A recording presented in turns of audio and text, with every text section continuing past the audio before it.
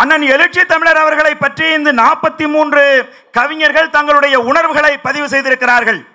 அன்பு தம்பி பாரி மைந்தன் அவர்கள் பேசுகின்ற போது சொன்னார், இந்த கவிதைகளுக்கு இலக்கணம் இருக்காது, இந்த கவிதைகளிலே படிமங்கள் இருக்காது, இந்த கவிதைகளுக்குரிய லட்சணங்கள் எதுவும் இருக்காது, ஆனால் உண்மை இருக்கும். அது என்றும் உறங்காத உண்மைகளாக, தமிழகம் அறிந்த உண்மைகளாக, உலகம் முழுவதும் வாழுகிற தமிழர்கள் அறிந்த உண்மைகளாக, வெறும் அன்பு சார்ந்த உணர்ச்சிகளாக அவை இருக்கிறது என்று சொல்லியிருந்தார். ஆம் நண்பர்களே, இந்த கவிதைகளை படித்தீர்களே ஆனால் எத்தனை விதமான உண்மைகளை அது பெற்றிருக்கிறது. அந்த உண்மைகளுக்கு சொந்தக்காரர் நேற்று நம்மிடையே நேற்று வாழ்ந்தவர் அல்ல, நாளைக்கு வாழப்போம் இன்னொரு நாளைக்கு யாரோ ஒருத்தர் அல்ல, இன்றைக்கு நம்மோடு நம் மண்ணிலே நம்மோடு ரத்தமும் சதையுமாக வாழ்ந்து கொண்டிருக்கக்கூடிய நம்முடைய அண்ணன் எழுச்சி தமிழர் அவர்கள். அவருக்கு தான் இத்தனை விதமான முகங்கள். எத்தனை முகங்கள்? 43 பேர் இல்ல, 43,000 பேர் இந்த அண்ணன் எழுச்சி தமிழர் அவர்களை பற்றி கவிதை எழுதினாலும் 43,000 விதமான உண்மைகளை அவர்கள் பதிவு செய்வார்கள். அத்தனை உண்மைகளுக்கு சொந்தக்காரராக இந்த மண்ணில் வலம் வந்து கொண்டிருக்கிறார் அண்ணன்.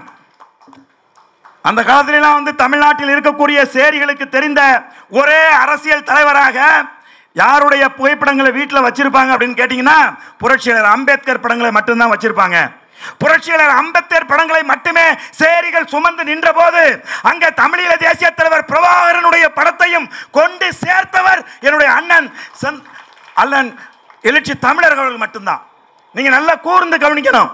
ஒரு அரசியலை முன்னெடுத்திருக்கக்கூடிய அவரு சின்ன சின்ன நகர்வுகளின் மூலமாக தலைகீழ மாற்றி போட்டார். சேரில் இருக்கிறவனுடைய பேர் என்னடான்னு அண்ணன் எழுச்சி தமிழர் அவர்கள் வருகிறதுக்கு முன்னாடி நீங்க கேட்டீங்கன்னா என்ன சொல்லுவான்? என்னடா உன் பேருன்னு கேட்டா குப்பன் அப்படின்னுவான், சுப்பன் அப்படின்னுவான், முத்தன் அப்படின்னுவான். நீங்க என்ன பேர் வைக்க முடியாது? சுவாமிநாதன் பேர் வைக்க முடியாது, செல்வராசுன்னு பேர் வைக்க முடியாது. தாழ்த்தப்பட்டவன் என்று சொன்னால், அவன் சேரி தமிழன் என்று சொன்னால் அவனுடைய பெயர் சுப்பன், குப்பன், முத்தன் என்றுதான் இருக்க வேண்டும். ஆனால் இன்றைக்கு அண்ணன் எழுச்சி தமிழனுடைய வருகைக்கு பிறகு இன்னைக்கு தமிழ்நாட்டில் என்ன நிலைமை? வன்னி அரசு, பாவரசு, நாவரசு, ஆற்றல் அரசு என்று அனைவரையும் அரசர்களாக ஆக்கி எல்லாரையும் கூப்பிட வச்சிருக்கார். இது சாதாரண மாற்றம் இல்லை. இன்னைக்கு விடுதலை சிறுத்தைகள் சொன்னாவே கருப்பு பேண்ட்டும் வெள்ளை சட்டையும் போட்டுக்கிட்டு ஒரு கூட்டம் வந்துச்சு அப்படின்னு சொன்னா அந்த கூட்டத்தை பார்த்த உடனேயே அந்த கூட்டம் விடுதலை சிறுத்தை கூட்டம் என்று சொல்லுகின்ற அளவுக்கு ஒரு அடையாளம் இன்னைக்கு உருவாயிருக்கு அப்படின்னு சொன்னா அதெல்லாம் சாதாரணமா உருவாக்கப்பட்டது அல்ல. குப்பன், சுப்பன் என்ற பெயர்களை இன்றைக்கு தூய தமிழ் பெயர்களாக தமிழ் தாயை, தமிழ் மொழியை காப்பதற்காக ஒரு இயக்கம் நடத்தி கொண்டிருக்கிறார் என்னுடைய அண்ணன் எழுச்சி தமிழர். அந்த இயக்கம் விடுதலை சிறுத்தைகள் இயக்கம். நீங்க யோசிச்சு பாருங்க, தமிழ்நாட்டில் யார் வைக்கிறான்? தமிழ் பேர் யார் வைக்க சொல்றான்? அப்பா அம்மா வச்ச பேரையா தாங்கி நிக்கிறான்? நான் கேட்கிறேன், ஆதிக்க சாதியில் இருக்கக்கூடியவர்கள் எத்தனை பேர் தன் பிள்ளைக்கு தூய தமிழ் பேரை வச்சிருக்கான்? நெஞ்சில் அடிச்சவனால் சொல்ல முடியுமா? சிந்திச்சு பார். ஆனால் இன்றைக்கு தூய தமிழ் பேர் தாங்காத ஒரு சேரி பிள்ளை இருக்கா? யோசிச்சு பாரு. என்ன சொன்னா? உன்னை பார்த்த உடனே அவங்க எல்லாம் எல்லாரும் என்ன சொன்னா? எல்லாம் அவர்கள் அசுத்தமானவர்கள், அவர்கள் தீண்டத்தகாதவர்கள், சுத்தமா இருக்க மாட்டான் அப்படின்னு சொன்னான். நீங்க அண்ணனுடைய இந்த சமூகத்திற்கு இந்த சாதியால் ஒதுக்கி வைக்கப்பட்டிருக்கக்கூடிய தேடி தமிழர்களை எப்படி கொஞ்சம் கொஞ்சமாக அவர்களை அறியாத வண்ணம் அவர்களை எப்படி மீட்டெடுத்து கொண்டு வந்தார் என்கின்ற வரலாறு தான் ரொம்ப முக்கியம். அப்படி சொன்ன அந்த தமிழர்களை தான் இன்னைக்கு பார்த்தா இவன் யாரான்னு கண்டுபிடிக்க முடியாத அளவுக்கு தூய்மையாளனாய், கண்டுபிடிக்க முடியாத அளவுக்கு உடை உடுத்துகின்றவனாய், ஷூ போட்டுக்கிட்டு சட்டை போட்டுக்கிட்டு வந்தா பயப்படுறான். என்னன்னு பயப்படுறான்? கூலிங் கிளாஸ் போட்டுக்கிட்டு வர்றான், டிஷர்ட் போட்டுக்கிட்டு வர்றான், எங்க பிள்ளைங்கெல்லாம் பார்த்தா மயக்குறான் அப்படின்னு சொல்ற அளவுக்கு இன்றைக்கு தாழ்த்தப்பட்ட சமூகத்து பிள்ளைகள் உயர்ந்து நிற்கிறான் அப்படின்னு சொன்னா அதுக்கு ஒற்றை மனிதன் மட்டும்தான் சொந்தக்காரன். அவன் எழுச்சி தமிழர் அண்ணன் திருமா அவர்கள் தான். நீங்க நல்லா யோசிச்சு பாருங்க. ஒரே ஒரு சின்ன விஷயத்தை நீங்க புரிஞ்சுக்கணும். இன்னைக்கு இருக்கக்கூடிய தமிழகத்தில் இருக்கக்கூடிய அரசியல் கட்சி தலைவர்கள் நிறைய பேர் சாதி கட்சிக்கு தலைவராக இருக்காங்க. சாதி கட்சிக்கு தலைவராக நிறைய பேர் இருக்காங்க. ஆனால் அவர்களெல்லாம் யாரும் தமிழர்களுக்கான தலைவர்களாக ஏற்பதில்லை. பொது தளத்தில் இன்றைக்கு அரசியல் நீரோட்டத்தில், பொது நீரோட்டத்தில் அவங்கெல்லாம் கிடையாது. யார் யார் நான் சொல்றேங்கிறது உங்களுக்கு நல்லா தெரியும், நீங்க வந்து புரிஞ்சிருப்பீங்க. ஆனால் அண்ணன் எழுச்சி தமிழர் அவர்களை இன்றைக்கு தமிழ் கூறும் நல்லுலகில் விட்டா வேற யாரும் ஆளே கிடையாது.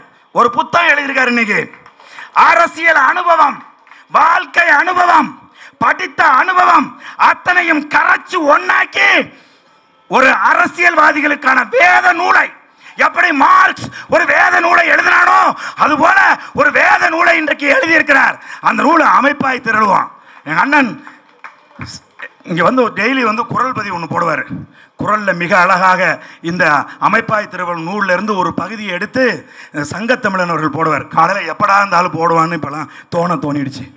ஏன்னா அதை படித்து புரிந்து கொள்ளுகிறது, அப்படி மொத்தமாக படிக்கிறத விட அந்த சின்ன சின்ன பதிவுகளாக அப்படியே தொடர்ச்சியாக போட்டுட்டு வரும்போது அது மிக அழகாக அன்றைக்கான ஒரு குரல் போல, ஒரு குரலை எப்படி இன்றைய குரல் என்று சொல்லுகிறானோ அதுபோல அமைப்பாய் திருவள்ளுவர் இருந்து மிக அருமையான கருத்துக்களை தேர்வு செய்து மிக அழகாக இன்னைக்கு வந்து போட்டுக்கிட்டு வர்றார். அன்பு தமிழ் உறவுகளை, இந்த நூற்றாண்டில் நமக்கு கிடைக்காத ஒரு பெரிய அரிய பெரிய சொத்தாக தமிழ் சமூகத்துக்கு கிடைத்திருக்கிறது. அந்த சொத்து எப்படியாப்பட்ட சொத்து? ஒரு நூற்றாண்டில் ஒரு தடவை கிடைக்கிற சொத்து. நம்முடைய தேசிய தலைவர் எப்படி நமக்கு கிடைக்காத அரிய பெரிய சொத்தோ அதுபோல ஜனநாயக வழியில நாம் வெல்வதற்கு, நமது விடுதலையை முன்னெடுப்பதற்கு இன்றைக்கு வழிகாட்டியாக ஒரு மிகப்பெரிய நூலை கொடுத்திருக்காரு. அதனால தான் நான் சொல்றேன். நான் ஸ்ரீவில்லிபுத்தூருக்கு போயிருந்தேன். அங்கே இருக்கக்கூடிய சிபிஎம் ஆஃபீஸில் இருக்கக்கூடிய நண்பர்களை சந்திக்க செல்லிருந்தேன். அங்கே போன போது அங்கே சிபிஐ கட்சியினுடைய அலுவலகத்தில் ஒரு 3-4 நூல் அடுக்கி இருந்துச்சு டேபிளில். என்ன நூல்டான்னு பார்த்தா அமைப்பாய் திரளுவோம் நூல் இருந்தது. அன்பு நண்பர்களே, அண்ணனுடைய வழியிலே பின்பற்றி அண்ணனை பின்பற்றி செல்லுகின்ற விடுதலை சிறுத்தை கட்சி உறுப்பினர்களே, நம்ம எல்லார் கையிலையும் தவறாமல் இருக்க வேண்டும். ஒவ்வொரு பக்கத்தையும் 100 தடவை 1000 தடவை நீங்கள் திரும்ப திரும்ப அதை படிக்க வேண்டும். எல்லா கட்சிக்காரனும் படிக்கிறான், மாற்று கட்சிக்காரனா வாங்கி படிக்கிறான், வீட்டில் பாதுகாத்து வச்சிருக்கிறான். எப்படி கட்சி கட்டணும், எப்படி மற்ற கட்சிகளோடு அன்பாய் நேசமாய் பாசமாய் இருக்க வேண்டும், எப்படி ஒழுங்குகளை கடைபிடிக்க வேண்டும் என்பதை ஒரு அரசியல் ஞானியாக இன்றைக்கு எழுதி கொடுத்திருக்கிறார் என்னுடைய அண்ணன் எழுச்சி தமிழர் அவர்கள். நீங்கள் நல்லா வந்து சில விடயங்களை வந்து நீங்கள் வந்து புரிஞ்சுக்கணும். இன்னைக்கு வந்து தமிழில் வந்து பேர் வைக்கிறது மட்டும் இல்லை, நம்மெல்லாம் தூய்மையாக இருப்பது மட்டுமல்ல, நம்மெல்லாம் அரசியலில் இன்னைக்கு வந்து தலை தூக்கி நிற்கிறோம். என்ன செஞ்சா நீங்களாம் வந்து பேசுகிறான் பேனர் வைக்கக்கூடாதுன்னு, பேனர் தான் கீழே விழுந்து ஒருத்தவங்க செத்து போயிட்டாங்க. திடீர்னு ஒருத்தர் தைலாபுரத்துலேருந்து சொல்கிறார், என்ன சொல்கிறாரு, சுவரில் எழுதக்கூடாது அப்படிங்கிறார். ஏன்டா சுவரில் எழுதுனா யாரும் செத்து போயிடுவாங்களா? நான் கேட்குறேன், காழ்ப்புணர்வுக்கு ஒரு அளவு இல்லையா? நான் கேட்குறேன், எந்த ஊடகங்களும் இல்லாத போது திருமா என்கின்ற அந்த தன்னிகரற்ற தலைவனுடைய செயல்பாடுகளை தமிழகத்தில் இருக்கக்கூடிய எந்த ஊடகமும் எழுதாத போது, தமிழ் ஊடகங்கள் புறக்கணித்த போது, அனாதைய கிடந்த சுவத்தை தன் ஊடகமா பயன்படுத்தினவன்டா திருமா.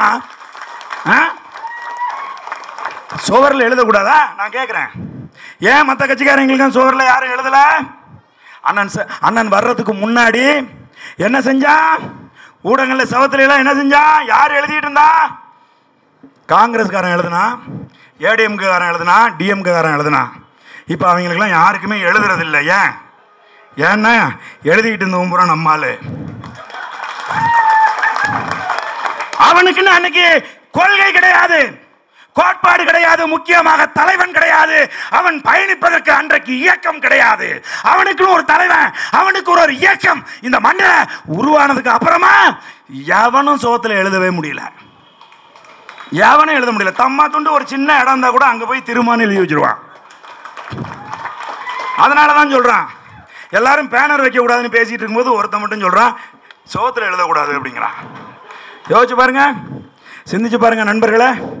ஆகவே இந்த கவிதை நூல் நீங்க வந்து பாத்தீங்க அப்படின்னு சொன்னா, லயோலா மணி என் அன்பு தம்பி, தமிழனுக்கு இல்லாத மிக மோசமான பண்பு என்ன அப்படின்னா, எதையும் பதிவு செய்து வைக்க மாட்டான். பெரிய பெரிய ஆற்றல்கள், பெரிய பெரிய காரியங்களை செய்வான், அதை எதையும் பதிவு செய்து வைக்க மாட்டான். பாப்பா என்ன செய்வான்? எதையுமே செய்ய மாட்டான். ஒரு ஓரமா உட்காந்து எல்லாத்தையும் பதிவு செஞ்சு வச்சிருவான், தப்பு தப்பா பதிவு பண்ணி வச்சிருவான். அடுத்த தலைமுறை வந்துச்சுன்னு வச்சுக்கோங்க, அவன் பதிவு செஞ்சதை படிச்சு விட்டு நம்ம வரலாறு சுத்தமாக மறைஞ்சு போவோம். எங்கள் தரவை காட்டு பார்ப்போம், எங்களுக்கு இந்த இருக்குது தரவு அப்படின்வான். அதனால அடுத்த தலைமுறைக்கு அண்ணன் திருமா அவர்களுடைய பெருமையை, அவருடைய செயல்பாட்டை ரொம்ப அழகா சொன்னார் தம்முமன் சாரி அவர்கள் பேசும்போது. இது தற்பெருமை பேசுவதல்ல, இது ஒரு தலைவரை புகழ்ந்து வெறுமனே பேசுவது அல்ல. அவருடைய உண்மையான செயல்பாட்டை, அந்த வரலாற்று பூர்வமாக அவன் நிகழ்த்தி இருக்கக்கூடிய சரித்திரத்தை நான் எடுத்து சொல்லுறோம், பாராட்டுறோம். இன்னும் வேகமாக செல்லணும் அப்படிங்கிறதுக்காக ஒரு துணிச்சல் மிக்கவர் அண்ணன். எழுச்சி தமிழர், தமிழகத்திலே இருக்கக்கூடிய தாழ்த்தப்பட்ட ஒடுக்கப்பட்ட விடுதலை சிறுத்தைகளுக்கு, தமிழர்களுக்கு அவர் ஒரு எழுச்சி தமிழர் அண்ணன். அவர் ஒரு அசைக்க முடியாத தலைவர், தமிழின உணர்வாளர் அப்படின்னுலாம் எல்லாருக்கும் இருக்கும். ஆனால் எனக்கு கலைஞ்சதுக்கு மட்டும் அவர் கதாநாயகன். நான் அண்ணனை வச்சு கதாநாயகனை வச்சு ஒரு படம் எடுக்கிறதா இருந்தேன். அந்த படத்துக்கு பேர் கலகம். அண்ணன் நடிக்க வந்தாங்க, ஸ்டில் செஷன் பண்ணோம், நடிக்க வந்தாங்க. அது எப்படின்னா சொன்னார் மாவோ, கலை உணர்வு இல்லாத படை மந்த புத்தி உள்ள படை அப்படின்னா. படைக்கே கலை உணர்வு இருக்கணும்னா ஒரு தலைவனுக்கு இருக்கணுமா வேண்டாமா? எப்படியாப்பட்ட கலை உணர்வு அண்ணனுக்கு? என்னிடம் அவர் கதை கேட்டார், என்னிடம் பல தடவை கேள்வி கேட்டாரு, பல நாள் இரவுகள் கேள்வி கேட்டார், பகல் நாள் காலையில் 5 மணிக்கு கூப்பிட்டு கேள்வி கேட்டார். எல்லாத்தையும் சொல்லி முடிச்சதுக்கு அப்புறம் ஸ்பாட்டுக்கு வந்தாரு. ஸ்பாட்டுக்கு வந்தா வழக்கமா அண்ணன் கூட வர்றது மாதிரி ஒரு 500 சிறுத்தைகளும் கூடவே வந்தார்கள். அண்ணன் திரும்பி பார்த்து சொன்னார், எல்லாரையும் அங்கேயே நிற்க சொல்லு அப்படின்னு. அங்கேயே எல்லாரும் நின்னாங்க. அண்ணன் அங்கேருந்து வந்தார், என்கிட்ட என்னன்னு கேட்டார். கூர்ந்து கேட்டுக்கிட்டு இருப்பார், பாத்தி பதில் சொல்ல மாட்டார். என்னுடைய எக்ஸ்பீரியன்ஸில் நான் இது வரைக்கும் 10 திரைப்படங்கள் செய்திருக்கிறேன், 10 விதமான நடிகர்களோடு கிட்டத்தட்ட இந்த 20 ஆண்டு காலமாக நான் பயணித்துக் கொண்டிருக்கிறேன். அவருக்குள் இருக்கிற நடிப்பு ஆற்றலை போல நான் எந்த தொழில் முருகை நடிகரிடமும் நான் பார்த்ததில்லை. ஏன்னா ஒரு டேக் 2 டேக் 3 டேக் போயிட்டே இருப்பான். மிகவும் சிரமமான ஒரு நடிப்பை நான் அவருக்கு சொல்லிக் கொடுக்கின்றேன். கை ஒடிந்து விட்டது, ரத்தம் வடிகிறது, கையிலே துப்பாக்கி, ஒடிந்த கையில இருக்கக்கூடிய துப்பாக்கியை தாங்கிய நிலையில அவன் ஒரு கால் ஒடிந்து விட்டது, ஒரு கையும் ஒரு காலும் ஒடிந்த நிலையில ரத்தம் சொட்ட சொட்ட அந்த இடத்துல அவன் எழுந்து நிற்க முடியாமல் நின்று நடந்து வர வேண்டும். அப்படியான ஒரு காட்சியை சொல்லுகின்றேன். அப்படி சொல்லுகின்ற போது என் நெஞ்சத்துக்குள்ளே ஒரு பதட்டம். அது என்ன பதட்டம்னா, அண்ணன் பேசுகிறதுக்கு கூட, அருகில் சென்று பேச கூட ஒரு நடுக்கம். ஏன்னு சொன்னா அவர் எவ்வளவு பெரிய தலைவர், அவருக்கு பின்னாடி எவ்வளவு பெரிய கூட்டம் இருக்கின்றது, எவ்வளவு அறிவும் ஆற்றலும் பெற்ற ஒரு அரசியல்வாதி என்பது எனக்கு நன்றாக தெரியும். ஆகவே நான் கட்டளையிட முடியாது, இப்படி செய் அப்படி செய் என்று நான் அதட்டி பேச முடியாது. ஆகவே நான் விலைக்கு மெதுவா சொல்றேன். என்னன்னா, ஒரு சின்ன பிள்ளை கூர்ந்து கவனிச்சுக்கிட்டு இருக்க மாதிரி கவனிச்சுக்கிட்டே இருப்பார், எதுவுமே பதில் சொல்ல மாட்டார். ஆனால் அவருக்கு என்ன புரிஞ்சுக்கிட்டாரா புரிஞ்சுக்கலையா, செய்வாரா செய்ய மாட்டாரா, அப்படியே நான் காத்துக்கிட்டு இருக்கேன். அன்பு நண்பர்களே, நான் ஆக்ஷன் என்று சொன்னவுடன் நான் நினைத்ததை விட 100 மடங்கு சிறப்பாக அந்த இடத்துல நடந்து வந்தாரு. அதுதான் தினத்தந்தியினுடைய கோட்டர் பேஜ் விளம்பரமாக வந்தது. அந்த ஸ்டில் தான் வந்துச்சு. அடுத்த நாள் காலையில என் வீட்டில் தூங்கிட்டு இருந்தேன். பக்கத்து வீடு விஜயகாந்த் சார் வீட்டுக்கும் பக்கத்து வீடு. விஜயகாந்த் சார் வீட்டில இருந்து ஆள் கூப்பிடுறாங்க, அண்ணன் ஐயா கூப்பிடுறாரு அப்படின்னு. நான் கிளம்பி போறேன். அவர் கையில வச்சுக்கிட்டு இருக்காரு தினத்தந்தி பேப்பரை. யோ என்னையா அது, என்னது, ஏன் நான் பக்கத்து வீட்டில் இருக்கேன், எனக்கு சொல்ல மாட்டேன் அந்த கதையை, என்னையா இப்படி பண்ணிவிட்ட திருமாவ, இது திருமா மாதிரியே இல்லையா, ஒரு மிகப்பெரிய ஆக்ஷன் ஹீரோ மாதிரி இருக்கு, 2 லாங்குவேஜுக்கு பொருந்துவார் போல இருக்க, தெலுங்குலையும் ஒரே டைம்ல தெலுங்குலையும் தமிழ்லையும் ரிலீஸ் பண்ணலாம் போல இருக்க படத்தை, என்னையா அதிர்ச்சியா இருக்கு, திருமான்னு என்னால் நம்பவே முடியலையா, என்னையா கதை சொல்லியா அப்படின்னு என்னை கூப்பிட்டு உட்கார வச்சு கேட்டார். நண்பர்களே, அன்னைக்கு காலையில் நான் விஜயகாந்த் பேசிட்டு இருக்கும் போதே நெப்போலியன் ஃபோன் பண்ணார். நெப்போலியன் ஃபோன் பண்ணி கேட்டார், என்னப்பா அது அநியாயமாக இருக்கு, என்னப்பா திருமானா அது என்ன இப்படி ஆக்ட் பண்ணியிருக்காரு, இந்த மாதிரி இருக்குது, என்னையா கதை, என்னையா மேட்ரு, என்னையான்னு கேட்டான். நண்பர்களே, நாசரிலிருந்து தொடங்கி அத்தனை பேரும் எனக்கு ஃபோன் பண்ணாங்க. எல்லாரும் உயிரோட தான் இருக்கான், யார் வேணாலும் போய் கேட்டுக்கலாம். அத்தனை பேரும் என்னை அழைத்து திருமாவா இது என்று அதிர்ச்சி அடைந்தார்கள். ஏன் அத்தனை நாளா மேடையிலே முழங்கிய திருமாவை, அண்ணன் எழுச்சி தமிழனை, தமிழகத்தின் அடையாளமாக மேடையிலே கடுமையாக பேசுகின்ற உணர்ச்சூட்டுகின்ற ஒருத்தனை பார்த்தவங்க கலைத்துறையிலே ஒரு சிறந்த கதாநாயகனாக எழுந்து நிற்கின்றான் அப்படிங்கிறத அன்னைக்கு தான் முதன்னு வந்து பார்த்தாங்க. அன்பு நண்பர்களை, ஒரு பன்முக ஆற்றல் கொண்ட ஒரு பேராற்றல் அண்ணன் அவர்கள். என்கிட்ட வந்து அண்ணனை பற்றி எழுதி கொடுங்கன்னு தம்பி லயலாமணி எழுதி கொடுங்கன்னு கேட்டிருந்தா நான் இந்த அண்ணனை நான் கதாநாயகனை வச்ச அனுபவத்தை தான் நான் கவிதையாக எழுதி கொடுத்துருப்பேன். நான் பிறந்த நாளுக்கு நான் யதார்த்தமாக எழுதின கவிதையை எடுத்து இந்த புத்தகத்தில் அவர் பதிவு செய்து விட்டார். அண்ணனை பற்றி என்னுடைய திரைத்துறையில் அவரோடு நான் பயணித்த அந்த நாட்களில், அதாவது நாங்கள் வந்து ஒரு கான்செப்ட் வச்சுருந்தோம். அந்த கான்செப்ட் என்னோடது இல்லை, அண்ணனோட கான்செப்ட். திமிரி எழு திருப்பி அடிங்கிற அந்த கான்செப்ட், திமிரி எழு அப்படிங்கிற கான்செப்டுக்கு ஒரு 20 போலீஸ்காரங்க, அண்ணன் வந்து நடுவில் நிற்பார், நடுவில் இல்லை உட்காந்துருப்பார், நடுவில் ஒரு 20 பேர் போட்டு அமுக்குவாங்க அவரை. அந்த 20 பேரையும் தூக்கி வீசிவிட்டு திமிரி எழுந்து காத்துல நிற்கணும். அப்படி அந்த மாதிரி ஒரு காட்சியை சொல்கிறேன். ஸ்டில் போட்டோகிராஃபர் எல்லாரும் திறங்கி நிற்கிறாங்க. அண்ணனை போட்டு ஒரு 20 பேர் அமுக்கணுன்னே நம்ம ஆளுங்க ஒரு 500 பேர் நின்னாங்க பாருங்க. ஏய் பயங்கர கோபத்தோடு கொந்தளிச்சு ஓடி வந்துட்டாங்க. உடனே அண்ணன் அதை பார்த்துட்டு வன்னியரசு தலைவரை கூப்பிட்டு, இவங்க யாரையும் என் கண்ணில் நிற்கக்கூடாது, எல்லாரையும் அந்த பக்கம் போக சொல்லிட்டு, இயக்குனர் எவ்வளோ ஒரு உணர்ச்சி பூர்வமாக ஒரு வேலையை செஞ்சுக்கிட்டு இருக்காரு, அதை வந்து தடுப்பது போல் இந்த காரியத்தை செய்யக்கூடாது என்று சொன்னார். ஆனால் என்ன தெரியுமா, 20 பேர் சேர்ந்து அவரை அமுக்குகிறார்கள். 20 பேர் சேர்ந்து அமுக்குறான். 20 பேரை தூக்கி வீசிவிட்டு காற்றிலே எழுந்து அப்படி மேலே வரணும், திமிரி எழுகின்றான் அப்படிங்கிறது அந்த சிந்தனை. அந்த சிந்தனையை சொன்ன உடனே 20 பேர் என்னடா 20,000 பேர் என்ன அழுத்தினாலும் திமிரி எழுந்து நான் வருவேண்டான்னு சொல்லி எழுந்து வந்த அந்த ஸ்டில்ல பார்த்தீங்கன்னா மெய் சிலுத்து போய்விடும் அன்பு நண்பர்களே. அது மட்டும் இல்லை, நான் சொல்கிறேன் அண்ணா, இந்த பிரசிடென்சி காலேஜில் பின்புலமாக வச்சு எடுத்தோம்னா நல்லாயிருக்கும். அப்படியா, எடுத்துடலாமே. இல்லைண்ணே, கடந்த 10 வருடங்களா அதை படப்பிடிப்புக்கு அந்த இடத்த கொடுக்கலையா அப்படின்னு சொன்னேன். அண்ணா சொன்னாங்க, அப்படியா, ஒன்றும் பிரச்சனை இல்லை, நம்ம பார்த்துக்குவோம் அப்படின்னு சொல்லிட்டு ரூமுக்குள்ளே போயிட்டாங்க. இது என்னடா, அது எப்படி நம்ம அங்கே கிடந்து நான் பதட்டம் அடைகிறேன், எப்படி நம்ம அங்கே போய் திரும்ப நம்ம எங்கள் யூனிட் மொத்தமாக படம் பிடிக்கிறதுக்கு ஒரு 200 பேரை கூட்டிகிட்டு போகணும். எல்லாரும் போய் அங்கே நிற்கலாமா, இல்லை அண்ணன் எப்படி சொல்கிறாரு பார்த்துக்கலான்னு சொல்கிறாரு, என்ன எப்படி ஒத்துக்குவானுங்களா, உள்ளே விடுவானுங்களா அப்படிங்கிற பயங்கர அச்சத்தில் காலையிலே போய் நாங்கள் எல்லோரும் நின்றுட்டுருக்கோம். எந்த பொருளையும் எடுத்து கொடுக்காம, எந்த கேமராவையும் எடுத்து வைக்காம, சும்மா போய் ஒரு கூட்டம் நிற்கிறது மாதிரி அப்படி நின்றுட்டுருக்குறோம். கரெக்டாக அண்ணன் இன்னொரு முக்கியமான விடயம், சினிமாக்காரர்களுக்கு இல்லாத ஒரு பண்பு அண்ணன், நம்முடைய அண்ணன் திருமா அவர்களுக்கு என்னென்னா, படப்பிடிப்புக்கு நாங்கள் சொன்ன நேரத்துக்கு ஒரு 1/2 மணி நேரத்துக்கு முன்னாடியே வந்துடுவாங்க. அப்படி ஒரு 1/2 மணி நேரத்துக்கு முன்னாடியே பிரசிடென்சி காலேஜுக்குள்ளே வந்துட்டாங்க. நேராக போய் பிரின்ஸிபாலை பார்த்தாங்களா, யாரோ ஒரு முக்கியஸ்தரை பார்த்துருக்காங்க. அவங்க, நீங்கள் இந்த கல்லூரியினுடைய முன்னாள் மாணவர், என்ன வேணாலும் பண்ணிக்கிங்கன்னு சொல்லிட்டாங்க.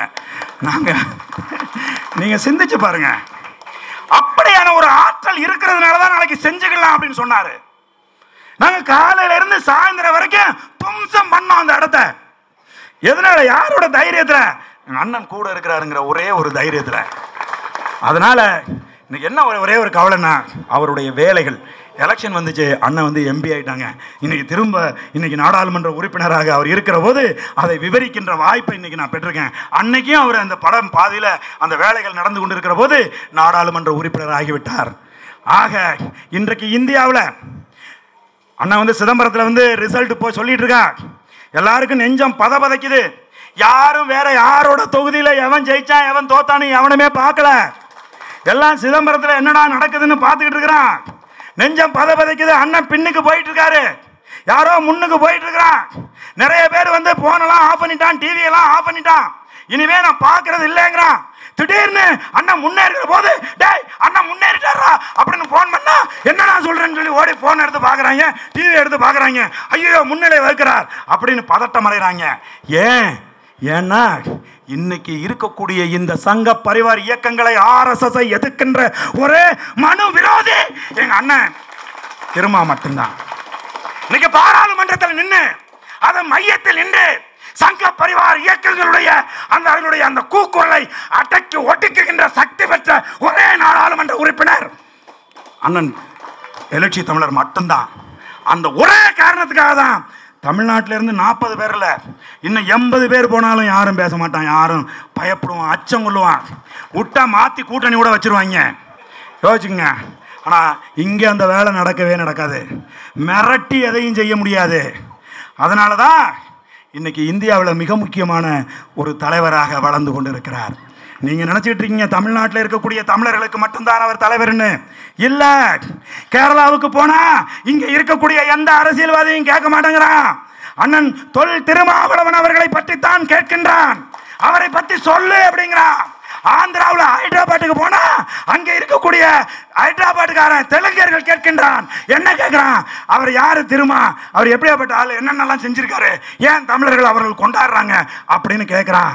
இங்க மட்டும் இல்ல, இந்தியா முழுசும் கேட்கிறான். ஏன் நம்ம அண்ணன் தமு மன்சாரி பேசும்போது சொன்னார் பார்த்தீங்களா, மாயாவதியை தலித் தலைவராக ஏற்க முடியாது, அத்வாலையை ஏற்க முடியாது, எல்லா பேரும் நிறம் மாறுகின்ற பச்சோந்திகளாக இருப்பார்கள். தன் கொண்ட கொள்கையிலே உறுதியாக, மனு விரோதியாக, சனாதன தர்மத்துக்கு எதிராக வாள் தூக்கி நிற்கின்ற ஒரே வீரனாக இன்னைக்கு இந்தியாவில் இருக்கின்ற ஒரே தலித் தலைவர் அண்ணன் திருமா அவர்கள் தான். அதனால தான் இன்னைக்கு இந்தியா முழுசு நிற்கிறான். எழுதியிருக்கான் நம்ம தம்பி திருக்குறள், அதாவது குறள் திலீபன் எழுதியிருக்கான். என்ன எழுதியிருக்கான்? நீ வந்ததுக்கு அப்புறம் தான் எரியிற குடிசைகளோட எண்ணிக்கை குறைஞ்சிருக்குன்னு எழுதியிருக்கான். யோசிச்சு பாருங்க. சும்மா இங்கே அமைதியாக உட்காந்துருக்காரு நினச்சிட்டு இருக்கீங்களா? என்னென்ன வேலைகளை செஞ்சுட்டு வந்து உட்காந்துருக்காருங்க. நீங்கள் பல காரியங்களை செஞ்சுருக்கான். அடுத்து ஒருத்தன் எழுதுறான், பவ மணிகண்டன் எழுதுறான். அடுத்தது என்ன எழுதுறான்? வாளோடு சேரிக்குள் பூந்தவனை, அருவாளோடு பூந்த சேரிக்குள் பூந்தவனை தன் அறிவால் வீழ்த்தியவன் அப்படின்னு சொல்றான். சாதாரண வார்த்தை கிடையாது, சாதாரண வார்த்தை கிடையாது. இன்னைக்கு எப்படி அச்சம் கொள்றான்? அண்ணன் திருமான அருவாள் எடுத்துட்டு போய் யாரையாவது வெட்டினாரா? ஆனா அச்சம் கொள்றானே, சேரிக்குள்ள கால் எடுத்து வச்சா காலோட திரும்ப மாட்டோங்கிற பயத்தை ஏற்படுத்தியிருக்காரு. 5 விரல் உள்ள கையால ஏற்றி பேசினா கையில ஒரு விரலும் இருக்காது என்கிற அச்சத்தை ஏற்படுத்தி இருக்காரு. எப்படி இந்த அச்சம் ஏற்பட்டுச்சு? அதுதான்டா அறிவாயுதம். அந்த அறிவாயுதத்தை ஏந்தி தமிழகம் முழுவதும் இன்றைக்கு மிகப்பெரிய ஒரு புரட்சியை செய்திருக்கிறார். அவர் குறித்த இந்த மிகச்சிறந்த பதிவை தம்பி லயோலா மணி அடுத்த தலைமுறைக்கு கடத்த வேண்டும் என்பதற்காக ஒரு மிகச்சிறந்த நூலை இன்றைக்கு தொகுத்து கொடுத்திருக்கிறார். இந்த நேரத்தில் தம்பி லயோலா மணி அவர்களுக்கு நன்றினை கூறி, இன்னும் அம்மா சபரிமலா அவர்கள் சொன்னது போல எழுச்சி தமிழர் 1, 2, 3 என்று இது நூற்றுக்கணக்கான பதிப்புகளில் நூற்றுக்கணக்கான நூல்களாக இது வெளிவர வேண்டும். அண்ணன் அவர்களை குறித்த பதிவுகள் ரொம்ப ரொம்ப ரொம்ப ரொம்ப முக்கியம். முன்னாடியெல்லாம் நிறைய நூல்கள் வந்துக்கிட்டே இருந்துச்சு. அவர் பேசினது, அவர் எழுதினது எல்லாம் தொடர்ச்சியாக வந்து கொண்டிருந்தது. சமீபத்தில் அதில் ஒரு சின்ன தடக்கம் இருக்குது. அது என்னதுனால அந்த நூல்கள் வரலை அப்படிங்கிறத கண்டுபிடிச்சு தொடர்ச்சியாக அண்ணனுடைய பேச்சுக்கள் பதிவு செய்யப்பட வேண்டும், அவருடைய எழுத்துக்கள் பதிவு செய்யப்பட வேண்டும். அதுதான் நாளைய வரலாற்றில் எஞ்சி நிற்கும், அதுதான் நாளைய தலைமுறைக்கு வரலாறாக அமையும் என்று கூறி வாய்ப்புக்கு நன்றி கூறி விடைபெறுகிறேன். நன்றி, வணக்கம். தோழர்களே, மிகவும் ஒரு நெருக்கடியான ஒரு சூழலில் அரசியல், சமூகம், பண்பாடு, கலாச்சார தளங்களில் மிகப்பெரிய நெருக்கடிகளை தேசிய இனங்கள் எதிர்கொண்டிருக்கக்கூடிய இன்றைய சூழலில் நாம் யாரை முன்னிறுத்த வேண்டும், யாரை கொண்டாட வேண்டும் என்பதில் மிகவும் கவனமாக இருக்க வேண்டியிருக்கிறது. உண்மையில் இந்த நேரத்தில் நாம் முன்னிறுத்த வேண்டிய, நமக்கானவராக கொண்டாட வேண்டிய, பின்பற்ற வேண்டிய ஆளுமை என்பதை நாம் அடையாளம் காண்பதுதான் நமக்கான மிகப்பெரிய கடமை என்று நினைக்கிறேன். அப்படி திருமாஅண்ணனை முன்னிறுத்துவதும் கொண்டாடுவதும் அவரை பின்பற்றுவதும் தான் இன்றைய மிக முக்கியமான தேவை என்று நான் கருதுகிறேன். அப்படியான ஒரு சூழலில் திருமாஅண்ணனை பற்றிய கவிதை நூல்கள் வெளியீட்டு விழாவில் பங்கேற்பது என்பது மிக முக்கியமான பெருமைக்குரிய தருணமாக நினைக்கிறேன். தோழர்களே, நான் தஞ்சாவூர் ஒருங்கிணைந்த தஞ்சாவூர் மாவட்டத்துக்காரன். சிறிய வயதிலேயே எனக்கு இடதுசாரிகளின் மேல் ஒரு மிகப்பெரிய ஈர்ப்பு ஏற்பட்டது. அதற்கு காரணம் புத்தகங்கள். அந்த காலகட்டத்தில் சரவணன் மூலமாகவும் யுகபாரதியன் மூலமாகவும் எனக்கு கிடைத்த புத்தகங்கள். அந்த புத்தகங்களை படிக்கும்போது, குறிப்பாக கியூப புரட்சி அந்த விஷயங்களை படிக்கும்போது, சேகுவாரா அப்படிங்கிற ஒரு பிம்பத்தின் மீது நமக்கு பொதுவாக சின்ன வயசில் ஏற்படக்கூடிய ஒரு ஈர்ப்பு ஏற்பட்டது. அதன் பிறகு பிரபாகரன் அப்படிங்கிற ஒரு முகத்தின் மீது, அந்த ஆளுமையின் மீது ஒரு மிகப்பெரிய ஈர்ப்பு ஏற்பட்டது. என்னென்னா, உங்களுக்கு வேதாரண்யம் பக்கம் திருவாரூர் மாவட்டம். நான் சின்ன வயசாக இருந்த காலகட்டத்தில் விடுதலை புலிகள் மீதான தடை அது எதுவுமே இல்லை. ஒரு ஓப்பனான ஒரு ஆதரவை இந்தியா நல்கி கொண்டிருந்தது. குறிப்பாக தமிழ்நாடு அளித்து கொண்டிருந்த ஒரு காலகட்டம். அப்போ எங்கள் ஊர் திருவாரூர் மாவட்டத்தில் இருக்கிற ஊருக்கு ஒரு நாள் ஒரு விடுதலை புலி சேர்ந்த ஒருவர் அடிபட்டு அந்த விததாரணம் வழியாக வந்து எங்கள் வீட்டுக்கு வந்தார். அவர் அப்படியே கிராமமாக நடந்து வந்து எங்கள் கிராமத்தில் வந்து ஒரு வீட்டுக்கு பின்னாடி கதவை தட்டி அப்புறம் சொல்லும்போது அவர் வந்து விடுதலை புலியை சேர்ந்தவர்னோடனே எங்கள் ஊரே சேர்ந்து அவரை வந்து மருத்துவம் செய்து அவரை காப்பாற்றி அவருக்கு ஒரு வாரம் வச்சு உணவு கொடுத்தாங்க. ஒவ்வொரு வீட்லேயும் தான் அவருக்கு உணவு போகும், அவர் பொது இடத்துல தங்க வச்சு.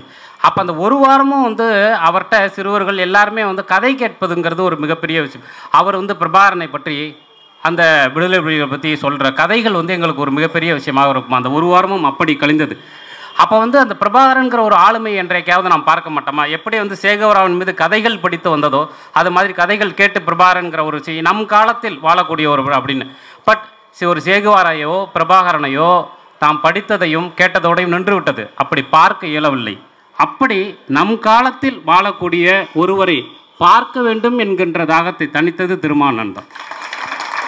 அப்படி ஏனென்றால் நம்முடைய சமூகத்தில் நமக்கு பக்கத்தில் இருப்பவர் நமக்காக போராடி கொண்டிருக்கிற ஒரு மிகப்பெரிய ஆளுமையாக நான் அவரை பார்க்கிறேன். பொதுவாக திருமானனை பற்றி ஒரு சாதி தலைவர் அப்படிங்கிற பிம்பத்தை கட்டுவதே மிகப்பெரிய அரசியல் சூழ்ச்சி. அதை தான் மிக முக்கியமாக புரிந்து கொள்வதும் பரப்ப வேண்டியதும் என்னை போன்றவர்களின் கடமைன்னு நான் நினைக்கிறேன். ஏன்னா தலித் என்பது ஒரு கருத்தியல், அது சாதி குறித்தான சொல் அல்ல. அடக்குமுறைக்கும் ஒடுக்குமுறைக்கும் உட்படுபவர்கள் எங்கிருந்தாலும் போராடுவது அப்படிங்கிறது தான் ஒரு போராளியின் குணம். நாளைக்கு பார்ப்பனர்கள் மலக்குழியில் இறங்குவதாக இருந்தால் திருமானன் தான் முதல்ல எதிர்ப்பார். அதைத்தான் சொல்ல விரும்புகிறேன். அவர் வந்து ஒரு சாதி தலைவர் அல்ல. அடக்குமுறைக்கும் ஒடுக்குமுறைக்கும் ஆளாகக்கூடிய மானிடர்களை மீட்பதற்காக உருவான தலைவர். அதுதான் ரொம்ப முக்கியம். மானுட சமுத்திரம் நானன்று கூவு என்ற ஒரு பாரதிதாசனின் வரியை மெய்ப்பிக்கக்கூடிய ஒரு தலைவராக இருப்பார். மைப்பா அண்ணன் சொல்லிட்டு விகடனில் நானும் அவர்லாம் ஒரே நேரத்தில் வேலை பார்த்தோம். அவர் வந்து அண்ணனுக்கு ரொம்ப க்ளோஸு. அப்போ இப்போ திருமானனை பற்றியான பிம்பங்கள் அப்படிங்கிறத தாண்டி அவர் குறித்தான செய்திகளை நம்ம வெளியில் இருந்தால் கேட்டுக்கிட்டே இருப்போம். அப்போ மைப்பா அண்ணன் வந்து என்கிட்ட சொல்லியிருக்காரு, கிருபானந்த வாரியாரை பற்றி, குன்றக்குடி அடிகளாரை பற்றி, பொதுவாக பார்ப்பனியர்கள் செய்யக்கூடிய சடங்குகளை பற்றி என்னை விட அவருக்கு தாண்டா அதிகம் தெரியுது அப்படிம்பார். இப்போ சமீபத்தில் கூட ஒரு 2 நாளைக்கு முன்னாடி என்னோட நண்பன் ஒருத்தன் பரமுன்னு அவனோட வீட்டு கிரகப்பிரவேசம் ஒன்று இருந்தது, வீட்டு புதுமனை புகுவிழா. அதற்காக பத்திரிக்கை கொடுக்க வந்தப்போ பிரம்ம முகூர்த்தம்னா என்ன, ஒரு நாள் என்பது காலையில் 4 மணிக்கு தான் தொடங்குது, 12 மணின்னு சொல்கிறீங்கன்னு முழுக்க திருமானன் சொன்னதாக வந்து என்கிட்ட சொன்னார். பிரம்ம முகூர்த்தத்துக்கு உண்மையான அர்த்தத்தை அவர் எனக்கு சொல்கிறார். எதுக்காக இது அப்படின்னாக்கா, ஒரு பரந்துபட்ட பார்வையும் சிந்தனையும் கொண்டவர் அவர். அது ரொம்ப முக்கியமான விஷயம். அதுதான் முக்கியமான தேவை அப்படின்னு நான் நினைக்கிறேன். ஒட்டுமொத்தமான சமூக விடுதலையை நோக்கிய பயணம்தான் அவர் மேற்கொண்டிருப்பது. நாம் இன்றைக்கு பட்டியலின வெளியேற்றம் அப்படின்னு சொல்லி சாதி பெருமையை பேச வேண்டும் என்ற ஒரு விஷயத்தை முன்வைத்து ஆர்எஸ்எஸ் மேடையில் போய் நம்ம ஆட்கள் நிற்கக்கூடிய ஒரு கொடூரமான சூழல் உருவாகி கொண்டிருக்கக்கூடிய இன்றைக்கு சூழலில் உண்மையில் ஒருங்கிணைந்த கருப்பு நீலம் சிவப்பு அம்பேத்கர் மார்க்ஸ் பெரியார் என்ற அந்த முகங்களை உண்மையாக உள்வாங்கி கொண்டு எந்த மேடையில் நிற்க வேண்டும், யாருக்காக பேச வேண்டும் என்ற அரசியல் தெளிவை மிக முக்கியமாக நமக்கெல்லாம் முன்வைக்கிற ஒரே தலைவர் திருமாதான் நான் நினைக்கிறேன். அவர் இடதுசாரி இயக்க தோழர்களோடு தொடர்ந்து அவர் நட்பில் இருப்பதும் அவர்களோடு இணைந்து செயல்படுவதும் தன்னுடைய ஒரு கடமையாக வைத்து கொண்டிருப்பவர் அவர். ஏன்னா இங்கே வந்து அரசியல் ஆதாயம் அப்படிங்கிறதுக்காக தொடர்ந்து நாம் சென்று கொண்டே இருக்கும்போது ஏற்படக்கூடிய சரிவுகள் ஒரு கட்டத்தில் முழுமையாக நம்மை தூக்கி எறிஞ்சிடும். மக்கள்கிட்டேருந்து நாம் யார் என்கின்ற அந்த உண்மையான நிறம் தெரிந்துவிடும். அதனால் ஏற்படக்கூடிய இழப்பீடுகளை தொடர்ந்து தாங்கி கொண்டு நம்முடைய பாதை, நம்முடைய தெளிவு என்கின்ற ஒரு விஷயத்தில் மிக தீவிரமாக இயங்கி கொண்டிருப்பவர் திருமானன். ஒருபோதும் அவர் அறம் சார்ந்த அரசியல் என்கின்ற இடத்திலிருந்து ஒருபோதும் வலுக்கவே இல்லை. ஒரு இடத்துல கூட அதுதான் அவருடைய அடிப்படை, அதுதான் அவருடைய பேஸ். அதில் வந்து அவர் இன்றைக்கு வரைக்கும் சறுக்காமல் நின்றுக்கிட்டு இருக்கார். அவர் வந்து யாருக்காக போராட வேண்டும், எதற்காக போராட வேண்டும் என்கின்ற மிகப்பெரிய தெளிவோடு இயங்கி கொண்டிருப்பவர் திருமானன். ஸோ திருமானவன் வந்து ஒட்டுமொத்த இந்தியாவின் ஒரு முகம், ஒட்டுமொத்த இந்தியாவுக்கான ஒரு முகம். இன்றைக்கு காஷ்மீரிகளின் பிரச்சனைகளிலிருந்து காஷ்மீர்களுக்கே என்ற குரலை உரத்து ஒலிப்பது என்பது வந்து அங்கிருந்து தொடங்கி இங்கே இருக்கக்கூடிய அருந்ததியர்கள் வரை அவர் தொடர்ந்து தன்னுடைய குரலை ஒடுக்கப்பட்டவர்களுக்காக பதிவு செய்து கொண்டிருக்கிறார். தேசிய இனங்களின் விடுதலைக்காக, மொழி பண்பாட்டு கலாச்சார விடுதலைக்காக தொடர்ந்து அவர் நமக்காக இயங்கிக் கொண்டிருக்கிறார். அந்த ஒரு காரணத்திற்காகத்தான் ஒட்டுமொத்த தமிழகமும் சிதம்பரத்தில் அவர் ஜெயிப்பதற்காகன்றது. ஒட்டுமொத்தமாக தமிழகத்தில் உள்ள முற்போக்காளர்கள் எல்லாருமே அவர் பின்னாடி நின்னாங்க. ஏனென்றால் அவர்களுக்கு தெரியும் திருமானனின் குரல் என்பது நமக்கான குரல் என்பது. அவர் ஒட்டுமொத்தமாக தாழ்த்தப்பட்ட, பிற்படுத்தப்பட்ட, மிகவும் பிற்படுத்தப்பட்ட அத்தனை பேருக்குமான இடஒதுக்கீடுக்காக அவர் தொடர்ந்து குரல் கொடுத்து கொண்டிருக்கிறார். எல்லோருக்குமான நலனுக்காக குரல் கொடுத்து கொண்டிருக்கிறார். அதனால் அவர் குறித்தான ஒவ்வொரு பதிவும் நாளைய தலைமுறைக்கு மிக அவசியமானது. அந்த வகையிலே இந்த கவிதை தொகுப்பு என்பது நாளைய தலைமுறைக்கு அவரை கொண்டு போய் சேர்ப்பதற்கான ஒரு மிக முக்கியமான வேலை. இந்த வேலையை முன்னெடுத்த மணி தொடர்ந்து நான் மணியோட பழகிட்டு இருக்கேன். அவன் ரொம்ப முக்கியமாக இன்றைக்கு இருக்கக்கூடிய சமூக கட்டமைப்பில் அரசியல் ரீதியாக இயங்கக்கூடிய இளைஞர்களுக்கு ஒரு தெளிவு வேண்டும் அவர்கள். அதனால் அவர் யார் பின்பற்றுவார்கள் வச்சு தான் அது கிடைக்கும். அப்படி திருமானனை பின்பற்றக்கூடிய மணி தெளிவோடு இருக்கிறான். அவன் செய்த மிக முக்கியமான அர்த்தமுள்ள காரியம் இந்த கவிதை தொகுப்பு. அவனுக்கு என்னுடைய நன்றி. நாம் தொடர்ந்து திருமானனுக்கு பின்னால் நிற்போம். அவர் குரலை இன்னும் பலமாக ஒலிப்போம். லால் சலாம். நன்றி.